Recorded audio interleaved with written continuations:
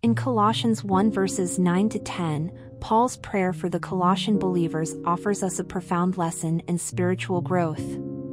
He prays that they may be filled with the knowledge of God's will in all wisdom and spiritual understanding, so that they may walk worthy of the Lord. This prayer reminds us that growth in our faith journey isn't just about accumulating knowledge, it's about understanding God's will and applying it in our lives.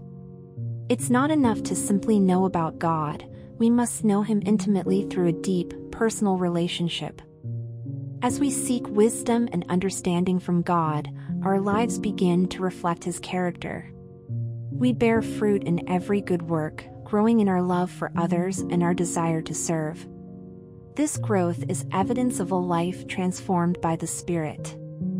Today, let's follow Paul's example by praying for ourselves and others to be filled with wisdom and understanding. Let's seek to know God's will and actively live it out, producing good fruit in our lives. In doing so, we not only honor God but also become a shining light to the world, drawing others closer to Him through our transformed lives.